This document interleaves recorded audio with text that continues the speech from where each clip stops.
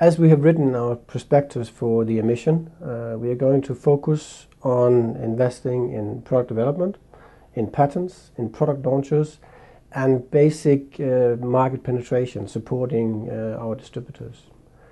So within R&D, we are focusing on 2 innovation platforms to enable us to launch several products using the same patent families.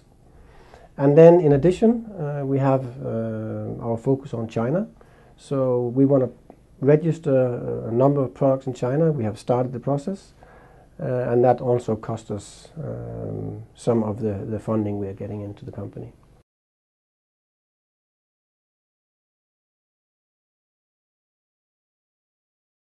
The market launch in France will take place first quarter of next year.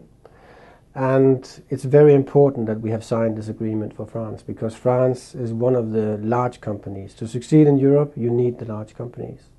And also it completes our Southern European or Latin European countries, along with the Scandinavian countries.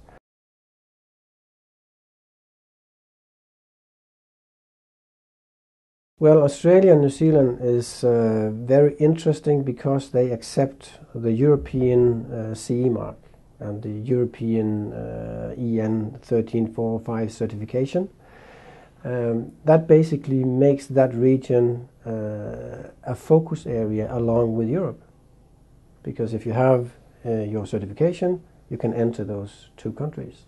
So it's naturally to look at those 2 countries also now.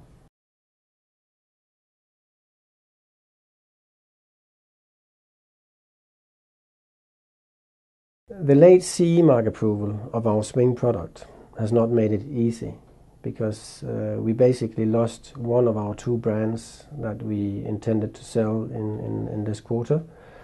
However, with the signings in France, with Spain now getting very active, and Australia, some of the other distributors, we still believe it's actually possible to reach the 5 million we have stated.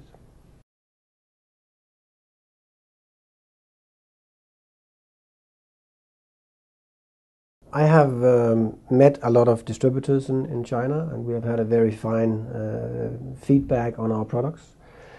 And therefore we feel that it's natural that we are now starting the registration process. To do that, we had to register a company in mainland China. That's done now.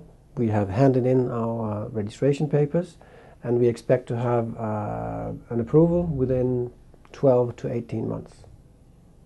And by the time, we also are ready with a plan for how to enter both China and East Asia.